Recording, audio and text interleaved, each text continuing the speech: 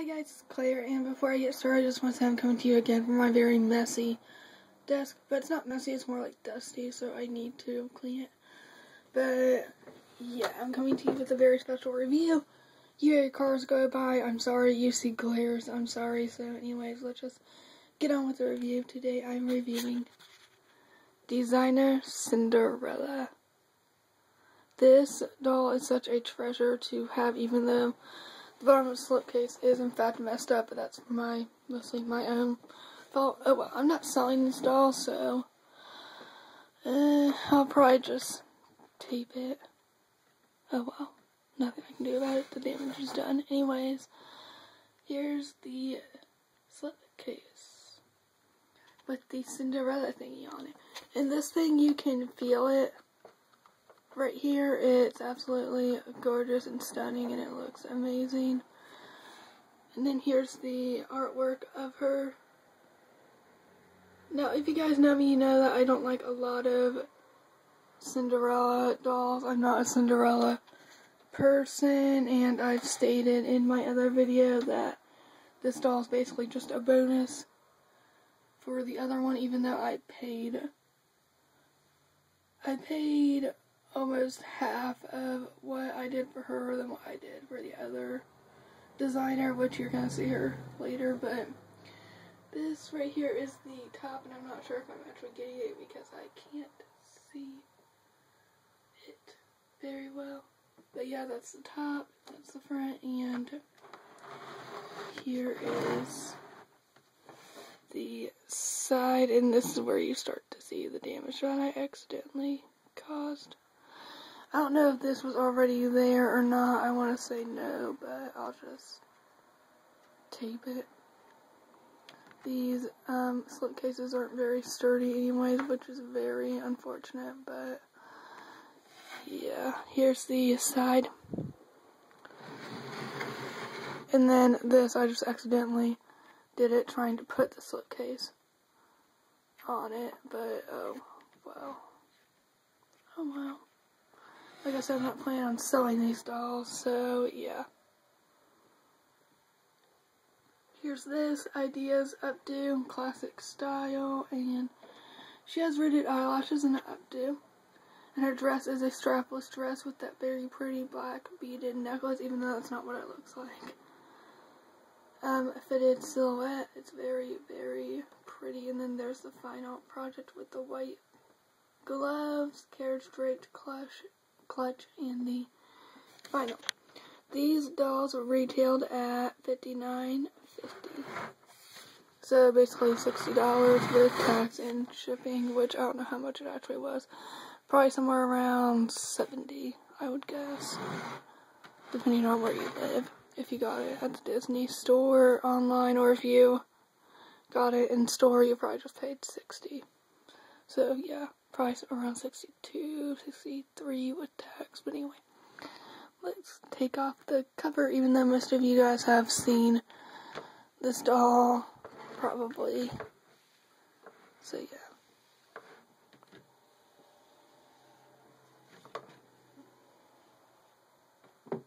Come on.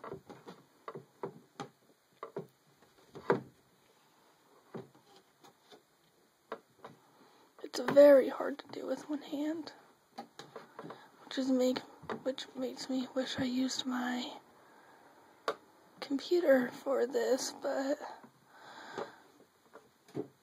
it's whatever. Here's the slip cover, just set that right there, and then here's the doll.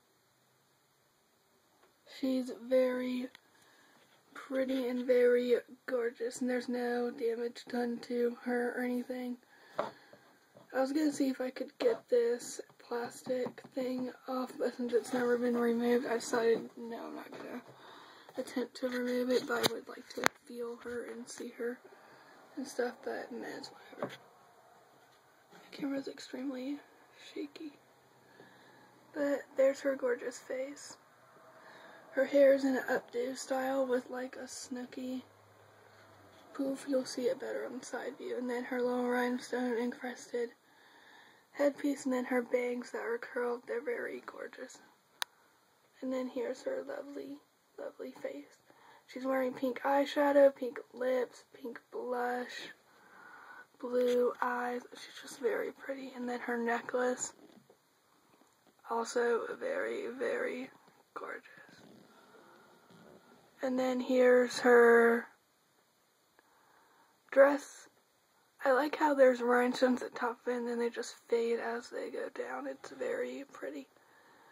And then her glove and the bow on her, and then here's the other part of the bow, and then here's the clutch. It's very pretty and it's very gorgeous, and I wish I had this clutch. It's pretty. And then her dress is like a mermaid style dress, so she's very, very, very pretty. And then here is this side view of her.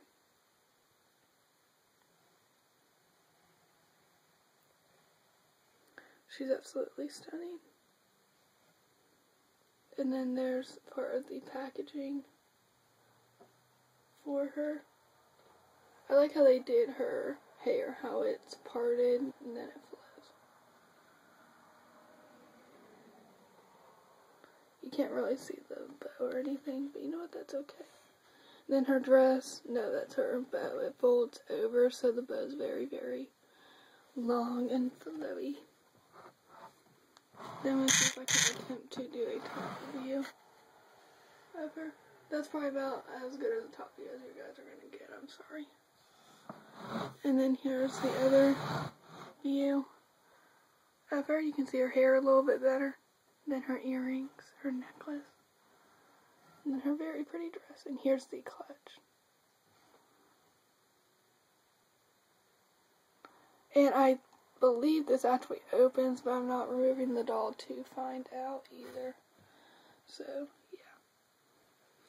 Then let's see if we can see the packaging a little bit better. Somewhat. You can somewhat see the back of the bow too. Very, very pretty. And then here's the back, which is this time I'm mostly going to display her is with this case right here, but yeah. Disney Princess Designer Collection. Her gorgeous artwork, which I still can't get over. It's really pretty. Then her certificate of authenticity, 4,123 of 8,000. Which the numbers really don't matter with these dolls at all. It's just how much I love the doll, and they are absolutely gorgeous and stunning pieces of work. I don't know if she wants me to tell you guys how, in fact, I came across this doll or anything, but they were released in 2011, and it was this doll, Cinderella, and then I believe it was Ariel, and then Snow White or Belle, and then things got crazy. Apparently there were fist fights in the stores, the site was crashing, and it was horrible. And in 2011, October was when, no, I want to say August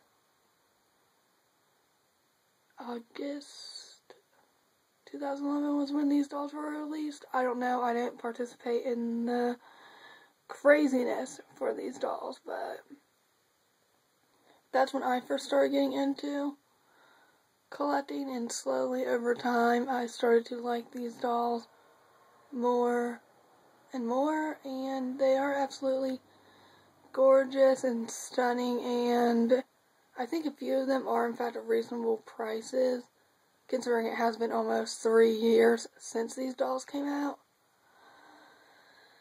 But I would never pay most of those prices just because it's out of my personal price range that I refuse to pay it. So yeah, if you can find this doll at a reasonable price, I would suggest you go and get her. She is gorgeous and stunning, and I know that there's a silver Cinderella out there. I'm not paying over $1,000 for her. If you want to, then feel free, be